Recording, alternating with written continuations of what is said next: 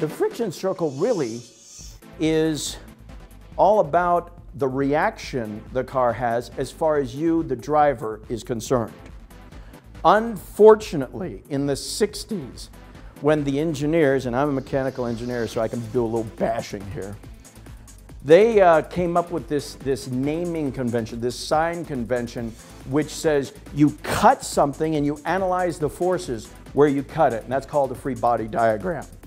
And so what the engineers in the 60s said, okay, well, this is braking because the force is acting in the retarding sense this way. So every single g-analyst that's sold out there today is bass-ackwards compared to what you, the driver, feels. It's counterintuitive. You step on the brakes and the trace comes back. Wait a minute. I'm stepping on the brake, I feel my helmet swing forward. Well, it just so happens that Mike Valentine, when he came up with the very first commercially available g-analyst, which actually defines the friction circle, he used that same convention because that is just how it's been done. And when I told Mike, he was at Mid-Ohio and he sat in on this friction circle talk, and he ran out to his car. He just had made this. And he came up with this very box here and he handed it to me. He said, Ed, this is yours. What is it? It's a g-analyst. I just came up with it. So what are you talking about? He said, yeah, let me show you. So we went over to his car. He had an RSR Porsche, and he had one in his car. And this goes underneath the seat, close to the center of the car. And this goes on your dash. It's got suction mounts and everything. And what happens is, when you drive and you hit the brake, the trace comes back. And I'm thinking, Mike, what are you doing? You know, this is cool that you're able to have accelerometers in here that measure the forces, but watch this.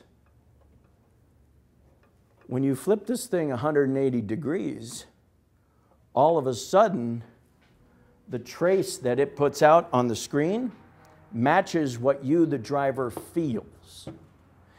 And think about this. The fuzzy dice always points to the tire or tires that have the most traction. Right? Squeeze down on the brake, weight gets transferred to the front. The front prance.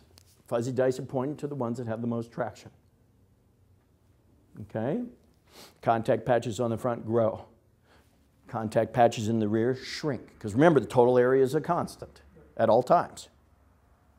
So you as a driver with just hands and feet control now have a way of proactively allocating the amount of traction that you need at certain parts of the racetrack. You go into, not go into, you are in turn one here, the left-hander. Which tires do you think are the most important? Car's already taken a set. You're making a left. Which tires are the most important? Say it, somebody. Right. The right side tires, because they're the most heavily loaded. Very good. And obviously the sweeper around there, which is nothing more than a big skid pad as far as I'm concerned. Most important tires? The right-hander, number two. The left side. And that's where the fuzzy dice are pointing. So now you have a way of allocating traction based on moving the fuzzy dice. And when Jim says squeeze, what he's talking about is not spiking the brakes hard. You squeeze down on the brakes. Remember that the egg toss? You catch it like that, you slow it down. What happens is you come up, and right around here you're starting to get some feedback. Tires are starting to make a little bit of noise, because what is noise? Noise is vibration. So when you have the tire starting to break loose, remember the thing's rotating, so it's supposed to be stopped on the ground as long as it's rotating. But now, you know, you're going deep, deep, deep into the brake pedal. All of a sudden, you've got this thing stick slipping. And you hear noise. That's the tread block elements vibrating within the sipes, creating an echo. And that's why slicks are pretty quiet when they slide. There's no echo space. Okay? So if you think you're going to end up out here going for a lot of brake pedal, where do you really end up? Remember, a sliding tire, because you know anything past 10, it starts to slide. You're down here at a 7, aren't you?